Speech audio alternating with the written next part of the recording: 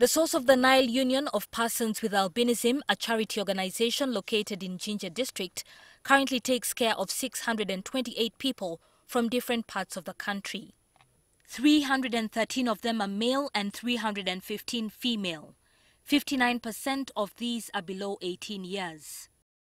Findings by the union show that 95% of persons living with albinism die of skin cancer before they reach their 40th birthday.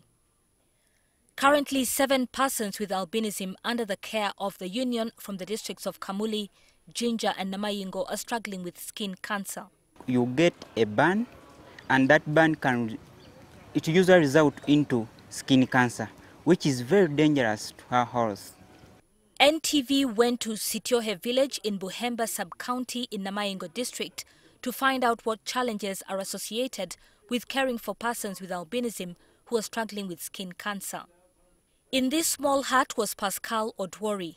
The cancer started from one ear and spread across his head to the other ear. No, just Odwori could not sit up or eat. His wife, who is mentally ill, took care of him, though she did not know what affliction he was suffering from.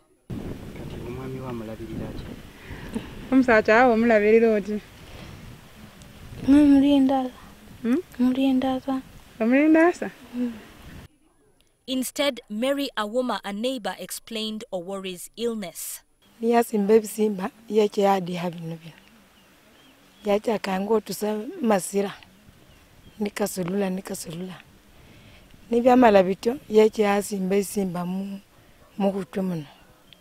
Ali Egesa, Odwori's brother, had just arrived to take care of the patient. According to Egesa, the condition was so severe that the patient could not be taken to hospital, and he had asked the doctors to treat him at home. Tuligezaako kulinda abasawo abaako bali kwira leero nga ibiri. Ebiseera bibyo biri kusembera tulirowooza tubayinza okwida obabe kale tulitegeera nti banaayida batya oba banaatuuka biseera ki. Sadly, a few days after we left, we received information that Odwori had passed on. The charity organization says it has lost 15 persons in less than 2 years to skin cancer.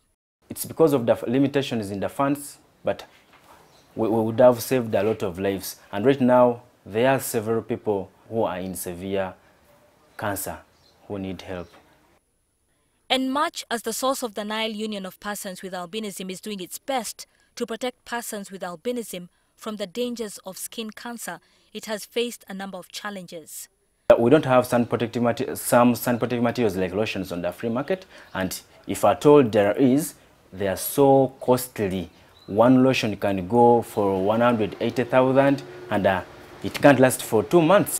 They use these sun protective materials as medicine, and in most cases they lack the transport to come and get other medications. So we really need a lot of support to deliver well the services to the community.